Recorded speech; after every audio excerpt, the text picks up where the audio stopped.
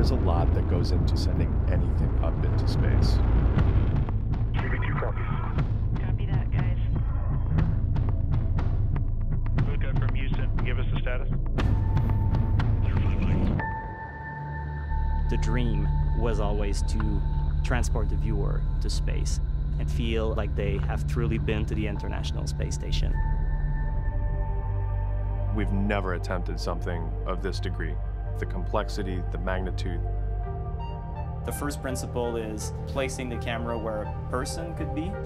Everywhere I think you're going to want that is where people won't want to put it.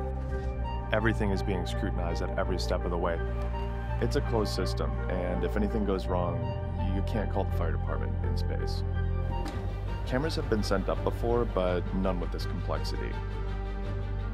I think there are some subject matters that are better experienced. Virtual reality is the perfect medium. There's something that's so intangible about living in zero gravity. Only trained astronauts live and work on the International Space Station. The actual purpose of the work, We're going for EVA. it's ultimately about all of us. Can you guys see this? Awesome.